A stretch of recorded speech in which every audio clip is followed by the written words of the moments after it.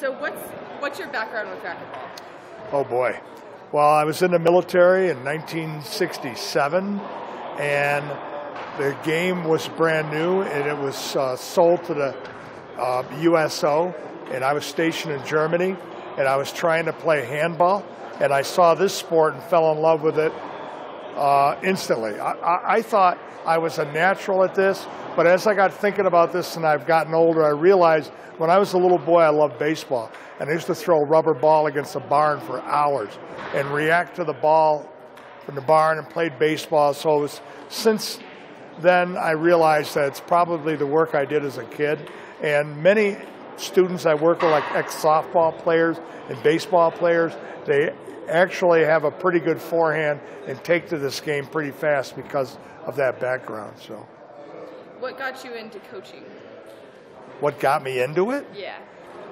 Well, I'm a teacher. I'm a retired teacher, but there's no such thing as a retired teacher. You're always a teacher, whether you like it or not. I taught 7th and 8th grade English, and I have a career of 29 years public education. And during those 28, 29 years, it just became natural for me to look for kids that didn't have a sport, try to get them into a sport, and racquetball was a natural for the kids that weren't in the major sports. It got them into something. And out of that group, I had some national champions, and I got a hunger to learn more about the game. I competed myself for over 30 years, but I always wanted to learn more, and I'm still learning.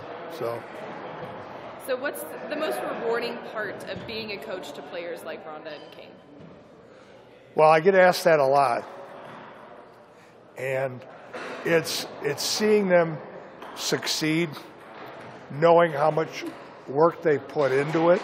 It's being, with Rhonda and Kane, it's more than just a coaching relationship. It's almost like a son and daughter relationship sometimes. So you really want them to succeed. But beyond Rhonda and Kane, most of the people I coach are like the people I'm going to work with here in a few minutes, people that I just started. I got a student now from Tulsa, Oklahoma, who's filling my phone with texts about how excited he is to finally learn how to hit the ball without pain and things like that. That's probably where my enthusiasm for the game gets rekindled when I work with people that have that kind of enthusiasm. So what's your favorite part about attending clinics like this? Getting to meet new people that love racquetball. People have this idea that I'm some kind of, expert or whatever, but I'm just like everybody else. I love the game. I started playing it. Making the rules up as I went along, not even knowing the rules when I started. And I know what it's like to be in the learning stage of this game, and it's a lot of fun to help people. I just like it. So.